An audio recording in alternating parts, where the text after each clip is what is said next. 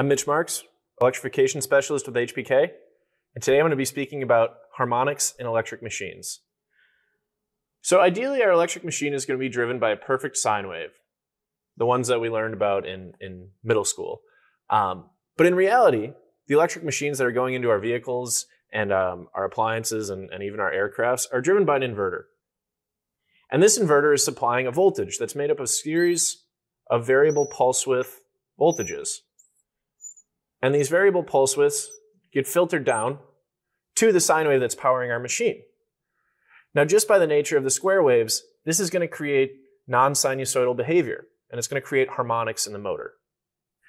These machines are often also permanent magnet motors, where we have a rotor that has a magnet in it. And this magnet is going to interact with the stator windings. And this is also going to create a non-sinusoidal back EMF, where we see non-sinusoidal behavior in the voltage output of the machine.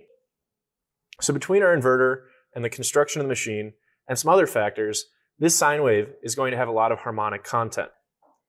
Now, this harmonic content can be characterized by taking a Fourier transform of the voltage or current signature. And what we find is that we get a fundamental, maybe we get a little second, a little third, a little fourth, some fifth, seventh, and so on and so forth.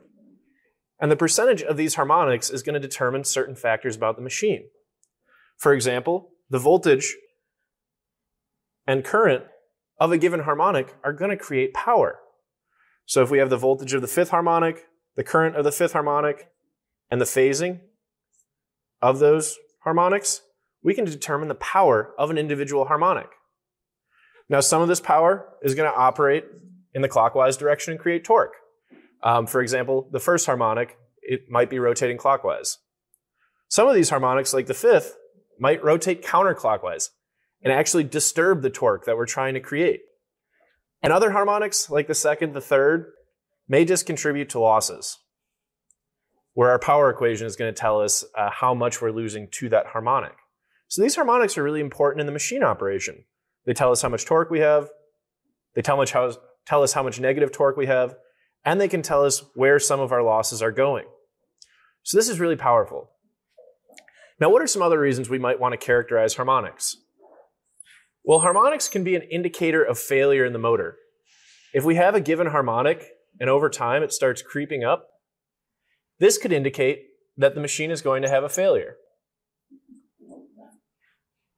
So that can tell us if something's going wrong in the motor, if we monitor a given harmonic. If we see the fifth creeping up or the seventh creeping up, that could indicate something's going wrong. Control engineers also might inject a harmonic. They might increase, let's say, the third harmonic periodically to control the machine. We call this a harmonic injection. And control engineers might want to understand this. We can also look at the harmonic content of things like our torque or maybe the vibration of the motor. So we could look and see our torque ripple and identify maybe if this torque has a contribution coming from one of our motor harmonics.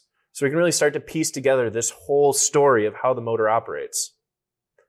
Now, if we do the fast Fourier transform or the Fourier transform on these signals, and we do it across the speed range, so as we increase speed, we monitor all these signals, we can plot out our given harmonics or our given orders in a color map and see which orders are strongest at what speeds. And really start to characterize this motor, really start to understand how each harmonic contributes throughout the speed range of the motor, throughout the torque range of the motor. So by understanding these harmonics, by plotting them, by graphing them, we can really start to understand where losses in our machine are going. And we can do that with things like our voltage of a harmonic times our current of a harmonic times the phasing of the harmonic. We can identify those losses. We can start to understand the source of noise and vibration in our motor. This inverter, this back EMF, these currents are causing torque. This torque is causing radial forces. So we can really start to understand some of the sources of our NVH in our motor by characterizing our motor harmonics. Lastly, we can see how our control is operating. If an engineer decides that they're going to do a harmonic injection and they're going to increase a harmonic for a period of time, we might want to understand how that affects losses. We might want to understand how that's actually getting to the motor. Our control engineers can start to characterize those harmonic injections by really looking closely at individual harmonics of the motor. Now, these are not the simplest calculations to do, but fortunately, HBK has a product called eDrive. And our eDrive power analyzer has some really cool features that allow us to do harmonic analysis. Firstly, we can characterize individual harmonics, the third, the fifth, the seventh, pick your favorite, on a cycle basis. So we have a cool tool called Cycle Detect.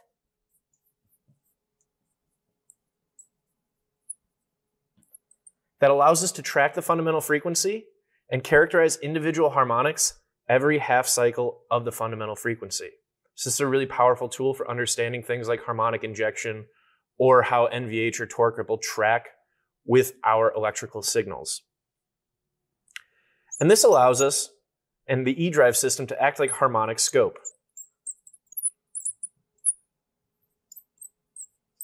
We can track these signals in the real time and monitor them for things like failures, for things like harmonic injections. So you get that engineer's intuition live in front of the screen, right in front of your face. Lastly, we offer custom math. This custom math is executed in the real time so that if you're doing things like tracking fifth harmonic voltage, fifth harmonic current, the phasing, you can calculate what your harmonic power is in the real time. And if you have more things you want to contribute into those calculations or you want to use those harmonic calculations in other places, you can create your own custom equations to understand the operation of your machine. So the eDrive system allows you to measure your voltages and currents, characterize your harmonics, make all the plots you might want, correlate to noise and vibration, understand your control, all in one convenient package. Thank you for your time.